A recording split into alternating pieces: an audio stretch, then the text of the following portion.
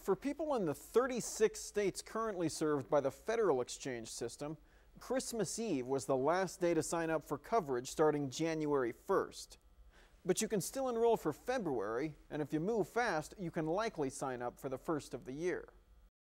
And although the deadline has passed, the healthcare.gov website encourages consumers to call and advises that many insurance providers will extend their payment deadlines to January 10th to accommodate latecomers.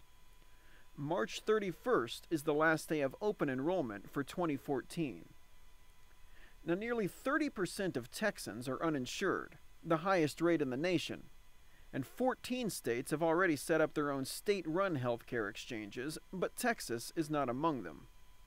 So in the last legislative session, Texas lawmakers enacted a law giving the State Department of Insurance regulatory power over so-called federal navigators, who are designed to guide consumers through the marketplace.